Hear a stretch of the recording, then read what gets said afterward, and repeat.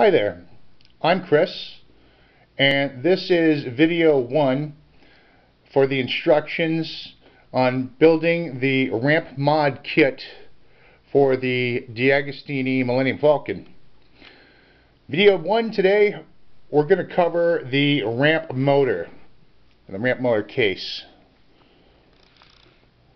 Here is the ramp motor case, coming stock straight out of the issue, and we're going to start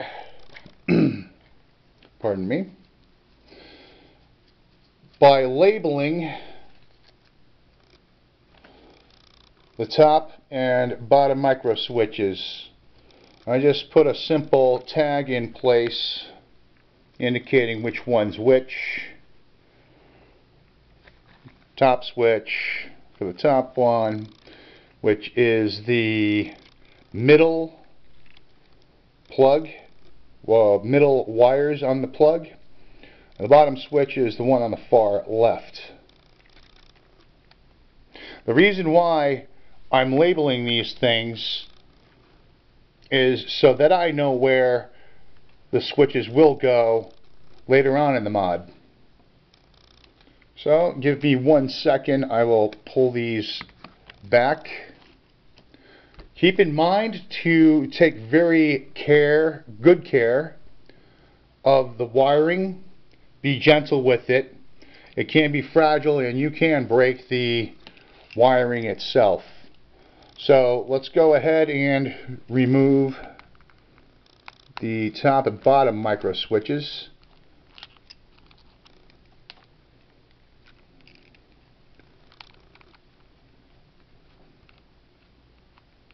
Using a screwdriver,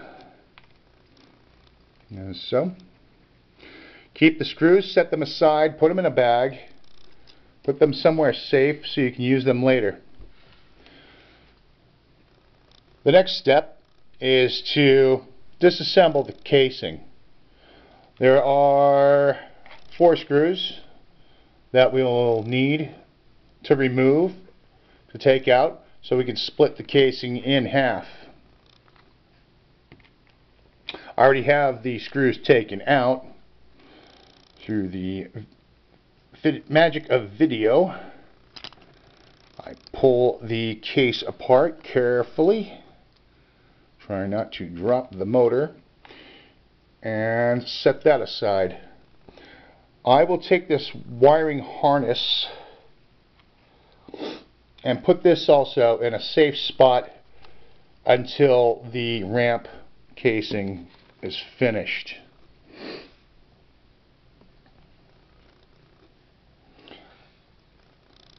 The next step is to take the extended ramp motor arm and check this hole. Since it's a 3D printed part, ensure this is reamed thoroughly through by using a 1/16 drill bit and a pin vise. This will ensure that the pivot pin for the linkage will go through and it won't bind up. After you drill through to make sure there's no sagging or any other extra material inside that hole, take out the stock rack and pinion arm from the motor. You may have to use a tool. Lift the gears gently upward and pull out, removing the stock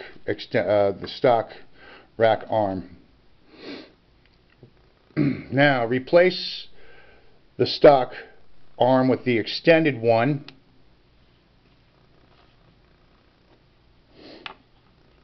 And an optional thing to do is to use some white lithium grease and lube up the extended arms gear, which I already have done.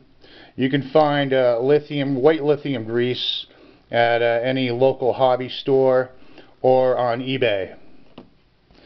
So let's throw in the new extended ramp motor arm. As so, it will only fit in one way. You want the eyelet down just the same way that the regular arm came in. And the last step for this will be to drill a hole for the arm's retainer. Since this is a white, strong, and flexible polished material, it is quite flexible, and the purpose of the retainer is to make sure that you have a proper gear mesh consistently throughout the action of opening and closing the ramp itself. There are some mold release markings inside the ramp case itself. You can locate one here, which I used as an index as to where to drill, or you can also just take the retainer, center it, you put some paint on it, put it inside. It'll leave a paint mark there, and that will be your center indicator to drill. You will want a 2.5mm drill bit or 3mm drill bit. I used a 2.5mm drill to make the hole, and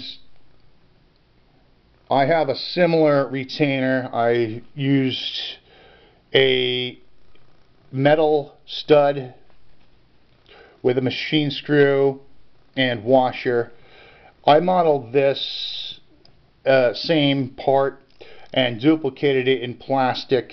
It'll have a retaining push pin that you glue in place for your model, but these are both similar. I suggest using for this CA glue for your plastic retainer. Mine's metal, so I'm using some thread locking compound. A little dab will do ya. You just add a little bit here, and I'll just drop that in place as such.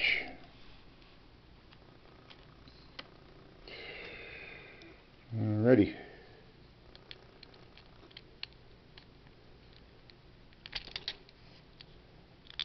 And as I said before, you guys will be getting a plastic version, and the process of assembly will be a lot faster than this here.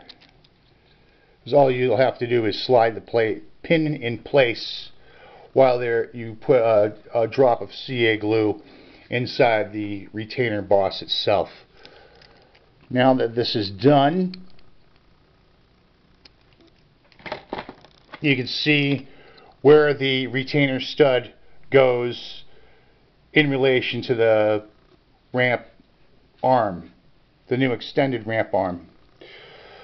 Do not be tempted to work this ramp arm back and forth. You can break it due to the nature of the gear ratio for the ramp casing itself. Alright, finally, the last step is just to reassemble everything. Put the motor back in. The pinion gear on the motor should go underneath this counter gear here.